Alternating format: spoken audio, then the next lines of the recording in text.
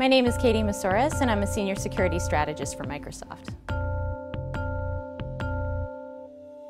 Our programs are pretty new. We've been running ours for about 3 weeks now. It would be interesting to see if people actually start coming to us and making a living from our bounty programs. The 3 bounties that we're offering are the mitigation bypass bounty, and that's up to $100,000 for a brand new exploitation technique.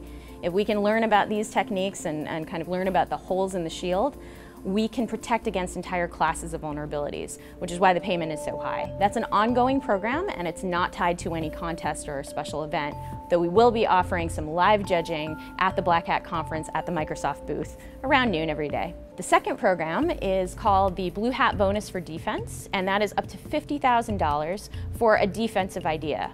So the idea is if you find a new way to bypass our platform-wide defenses, if you can find a way to block that attack, we'll give you an extra $50,000.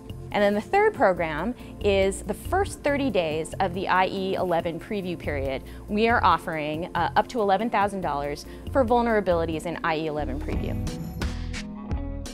These are the first programs in Microsoft's history to offer direct cash payments in exchange for vulnerability information and information about exploitation techniques. As early as we can learn about what we call these holes in the shield, the better for us and our customers. We were basically trying to increase the win-win between the security researcher community and Microsoft's customers. That's actually my whole job at Microsoft, is working with the hacker community. And I, sort of grew up in this community myself, and learned from some of the great minds in the Boston area. I grew up around some of the folks that were in the Loft, and I worked as a pen tester with At Stake, which was founded by the Loft.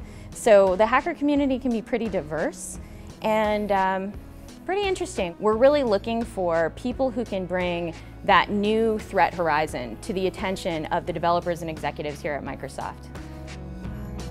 As a previous security researcher and penetration tester myself before I joined Microsoft, all the way to now the past 6 years where I've been with Microsoft, it's been really interesting to watch the evolution take place from the trustworthy computing memo that Bill Gates wrote, and that really put the impetus on the company to take security seriously.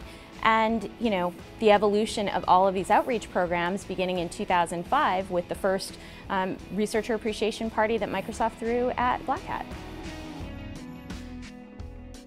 I think the hacker community really wants to do the right thing for the most part. They want to improve the security of the programs that we use every day, and that's why they tend to look for vulnerabilities in them. It's kind of what they do. And those who are interested in helping secure the products, they can come to us for the bounties at this point.